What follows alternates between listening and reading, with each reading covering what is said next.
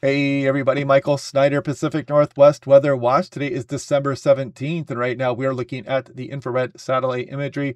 Check out our clashing air masses. That's what brought us our major windstorm across the Pacific Northwest. Much warmer, moist air to the south, much colder air coming across the Gulf of Alaska. They meet as what's known as a frontal system, mid-latitude cyclone, potent pressure gradients, and you saw the result of it. We got a lot of people without power, up over 700,000 people across the region, including over 250,000 just for Western Washington. And if you look back north of the Hawaiian Islands, we got more to come here, folks. This is already phasing in towards our area. No rest for the weary.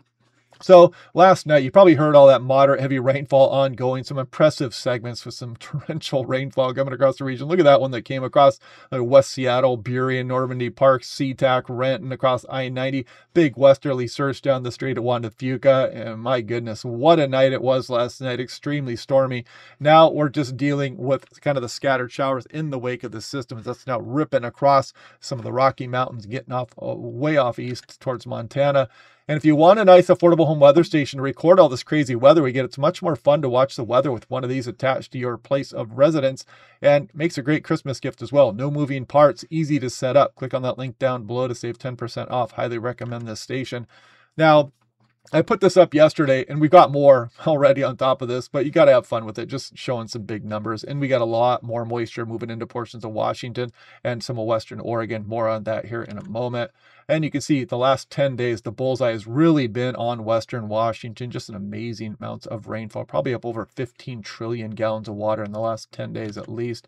And if you get any damage or anything like that, an impact from the wind, we want your reports. National Weather Service offices, you can find them online, or you can call your offices and give them your reports, what kind of damage that you have witnessed. I-90, it's still open up there, but the power is out currently at the pass.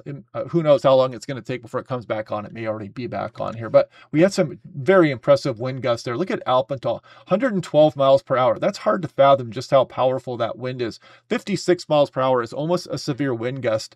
And if you take 56 versus 112, a 112 mile per hour gust is 4 times as strong. Just ridiculous. And some very strong winds for Snoqualmie Pass, Whidbey Island. You can see the widespread 60 and 50 plus mile per hour gusts. This is just for Western Washington.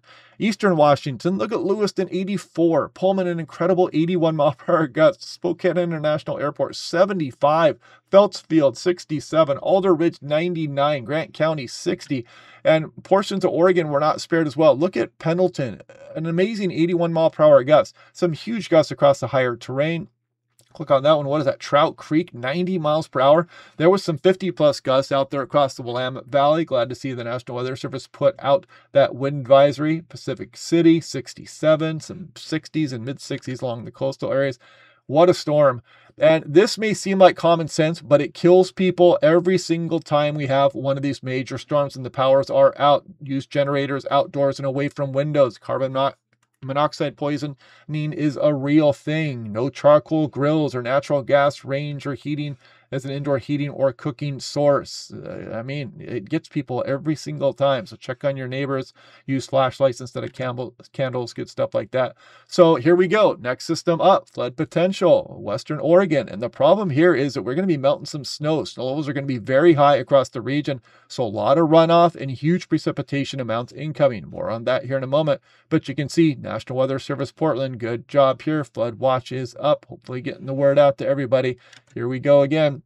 Good news, though, coming here. We are not going to reach major flood stage for the Skagit River. So throwing some good news out there. However, White and Green River remain very high. And again, the levees are being tested. We could have more levee failures here over the next few days. Stay prepared for that. And you can see some of these moderate stages here across portions of Western Oregon potentially as well. Now, the future is here, folks. The GFS, Artificial Intelligence, day one, it is available on Weather Bell, and it's going to be interesting to see how it compares to the Artificial Intelligence European model. I'll show you a little bit of a difference here as we go through the extended run. But look at the Artificial Intelligence, just absolutely hammering Western Oregon, portions of Southern Washington. These are 6-hour chunks I'm going through here, folks, toggling back and forth. Finally, that starts to get out of here as we go through the day on Friday, hopefully. And then the atmospheric river plumes look like they're going to take a further track off to the south and start to impact California a bit more as a bit of a cooler air mass tries to work in here. and maybe starts to bring some mountain snow and at least, stop bringing rainfall to the upper elevations of our area.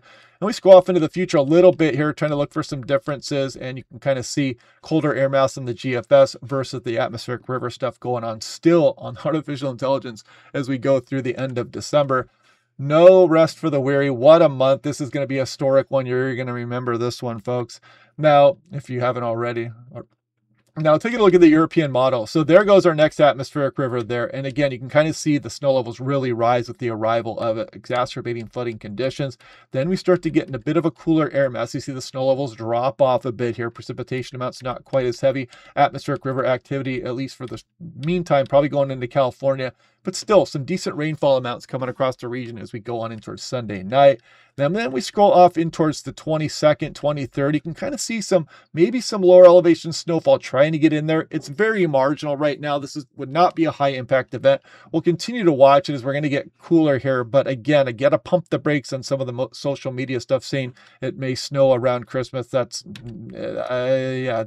not really a very high confidence thing to be saying right now. So as you can see, there's Christmas afternoon right here, which would mean rain mostly for the lower elevations. But again, we'll watch it and we'll kind of see how that goes over the next few days.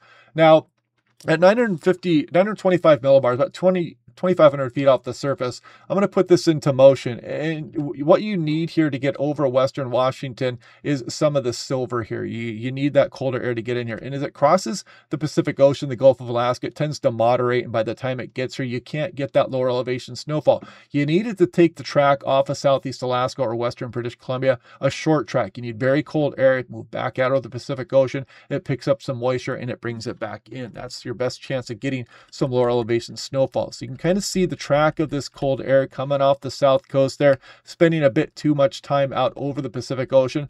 But as we go through this weekend, that is better for mountain snow. You can kind of see the colder air moving down across Washington and Oregon. We scroll off a bit further into the future, and you can see some of that cold air try to move in here a little bit at times as you go through the 22nd, the 23rd, maybe teasing some areas with some snowflakes around. But again, no signal for any kind of major snow event into the lower elevations right now.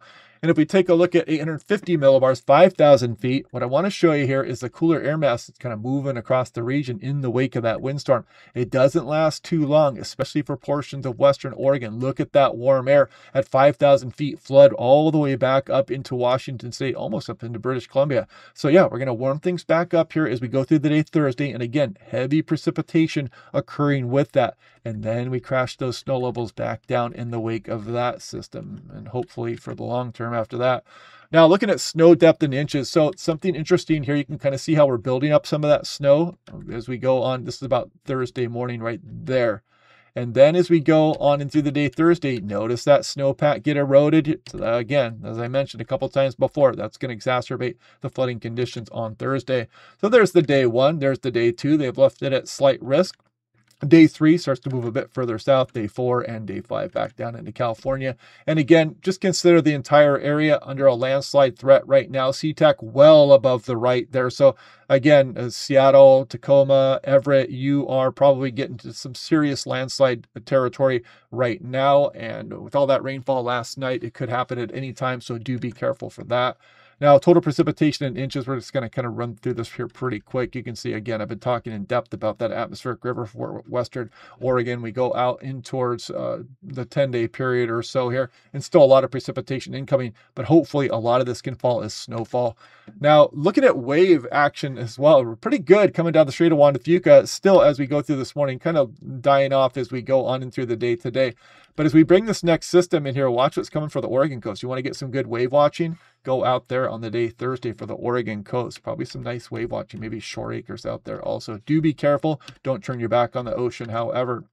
6 to 10 day makes sense, just kind of clipping us here. The mixed bag across the Pacific Northwest. There's the 6 to 10 day precipitation. 8 to 14 day, they don't show it being too much below normal during that time frame. I was hoping we're going to get a little bit colder, but there's still some disagreement in the models on just how we're going to go through the end of the month. And there's the 8 to 14 day above normal for much of the West Coast. Experimental product, something similar there as well. Moderate risk for some heavy snow. We'll see how that goes. And some wind also. Check out the Patreon Patreon page if you like. Yeah, hopefully you guys are all safe out there. Let me know what you guys saw. Let me know where you guys were. If you have a weather station on your house, what kind of wind speed you got. And yeah, I will catch you guys in the next forecast.